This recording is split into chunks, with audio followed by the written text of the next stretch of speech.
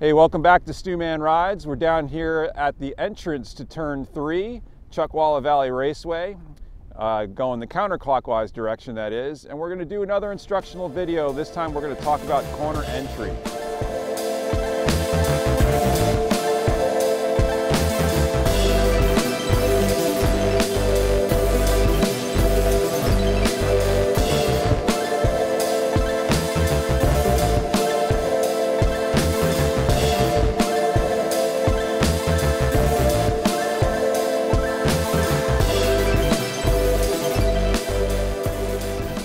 All right, so let's talk about corner entry.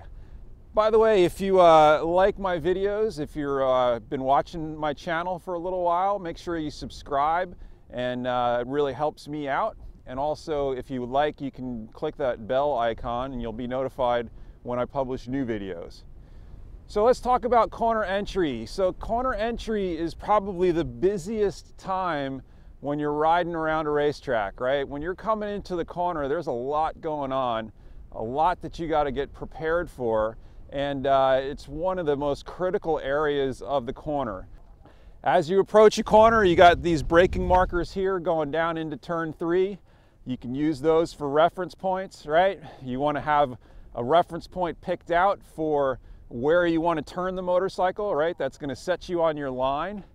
The other thing that's important about that reference point is you want to have your speed set by the time you get to that reference point, for the most part. In this particular corner, you're actually going to set your speed a little bit past that. You're probably going to trail brake into this corner a little bit. Yeah, for the most part, you want to be close to your entry speed when you get to that turn point. That's your reference point for where that corner is really going to start, right? So there's a lot that needs to happen before that, right? So when you're coming down the straightaway and you're tucked in, you're on top of the bike, you're trying to get behind the windscreen, you're full throttle, going as fast as you can, right? Your head's down behind the bubble. The first thing that's going to happen is you're going to need to roll off the throttle, right? So you got to start slowing down for this corner. So the moment you roll off the throttle, it's a really good time to try and set your body position for this corner, right? So when you roll off the throttle, a little bit of the weight comes off of your butt, you get pitched a little bit forward, and it's a good time to actually move your butt over and get set and ready for the corner. You also tend to, when you roll off the throttle, you tend to pop up and sit up a little bit more, get a better vision for the corner, use the air to help slow you down a little bit. So you're coming into the corner, right when you roll off the throttle, you move your butt over a little bit, get your body position set, you sit up. It's going to feel a little bit awkward because your butt's off the side of the seat, but your upper body might still be in the middle of the bike because you're still going straight. You're not hanging off just yet, right? So you roll off the throttle, you move your butt, you grab that brake lever, or I should say squeeze the brake lever gently at first, and then ramp up your brake pressure as you're coming in. So once you've slowed the bike a little bit with your braking, then it's time to do your downshifts, right? So you don't want to pop your downshifts the second that you grab that brake. You want to slow the bike down a little bit. You do want to try and get the downshifts done a little ways in advance of your turn point. You don't want to be too rushed with them, right? But at the same time, you don't want to do them too soon and have the thing rev to the moon when you go to downshift, right? So you brake for a little bit, then you downshift. Now you're focused on that turn point, right? You're getting close to that. You're looking into the corner before you get to that turn point. And then as you see that turn point in your peripheral vision, you start to turn the bike, right? So turning the bike is simple. Everybody knows you push on the handlebar, the bike leans over. So you put some force into the handlebars to get the bike to lean over. As that bike leans over, you start to put your upper body into the corner, right? So your butt's already in position. You did that back when you rolled off the throttle. Now you put your upper body into the corner and you're looking for that apex reference point, right? Or you may have a reference point before that. But in any case, you're looking for your next reference point and you're setting the bike on that arc, right? So some corners, at this point, you're done with the brakes and you're looking at trying to get back to the throttle. Other corners, you're trail braking it in, so you might still be applying some light brake pressure, holding that brake and setting your speed a little bit deeper as you would into this corner behind me. But in most cases, yeah, you're probably done with your brakes and you're trying to get back on the gas as you approach that apex, right? So that's a lot going on. It's a lot happening, but that's the typical sequence of events that's going on when you go to enter a corner. And that sequence is pretty much the same, unless maybe you have two corners that are connected or something like that. Two corners in the same direction, you might not be moving your butt for that. But that sequence is pretty important, and if you kind of get that down and you practice it, then it becomes a lot more natural, right? So we'll go through it one more time really quick. So let's run through that sequence one more time quickly. So you're coming down the straightaway, you're tucked in, head's behind the bubble, you're full throttle, top gear, or however fast you're going, right? You roll off the throttle, and the moment you roll off the throttle, you're setting your body position, your butt is sliding over at the same time, and you're sitting up, right? So you sit up, slide your butt over, and roll off the throttle almost in the same motion, right? You're using that G-force of rolling off the throttle to help you set your body position. So you got your body position set, you're squeezing into the brakes gently, ramping up the brake pressure the closer you get to your turn point. You've spotted your turn point, and as you approach it, you're getting ready to steer the bike. After you've slowed the bike for a couple seconds, you do your downshifts.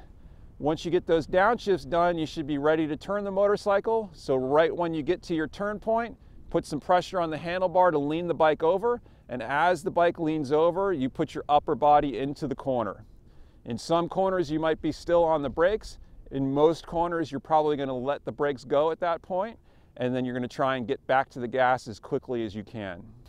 So one of the things to remember about corner entry is really about setting up your exit, right? You want to come off of these corners as fast as you possibly can. So sometimes that means you need to be a little bit patient and a little more controlled with your corner entries.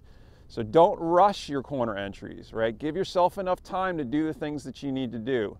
Save the late braking for when you need to pass someone, or if you're trying to really hold somebody off in a race situation, in a qualifying situation, or when you're out in front and you're trying to turn your best lap times. You want to give yourself a little bit more time to get all of these things accomplished before you get into the corner and have a nice controlled corner entry.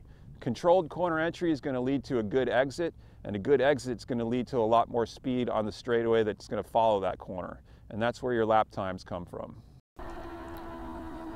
Okay, so let's take a look at this in slow motion. We're going to go through the corner entry to turn 3, which is the one we were just talking about in the video. Right now we're in the preceding corner, so we're coming through turn 4 right now, and we're going to go on to the short straightaway that leads into turn 3. So as we come off of this corner, we're going to bring the bike upright. We're going to get back into the middle of the seat. As we come onto this straightaway, we're going to tuck down behind the bubble, and now we're going for corner entry into turn 3. So you'll notice right here, I sit up, move my butt over, and roll out of the throttle all at the same time. Then do my downshifts after braking for a little bit, and then as I turn the bike into the corner, I let my upper body settle down in.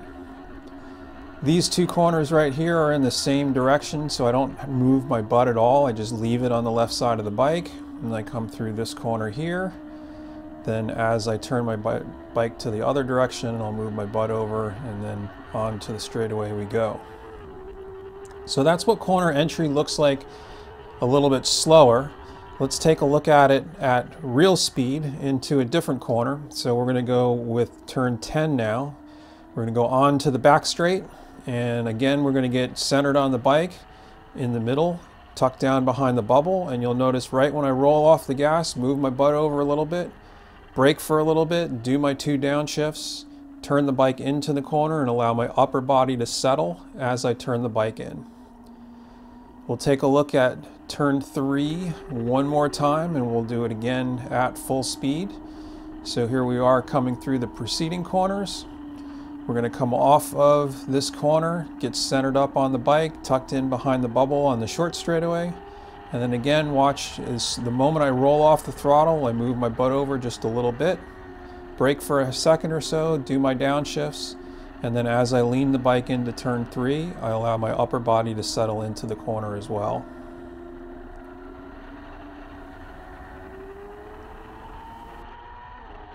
So hope that helps. Talking a little bit about corner entry, give you some things to think about. If you like the video, again, make sure you subscribe to my channel. It definitely helps me out. And if you'd like to be notified when new videos are published, click that bell icon and you'll get alerted. So again, thanks a lot for watching Snowman Rides. I hope you enjoyed the video, and if you did, please subscribe to my channel.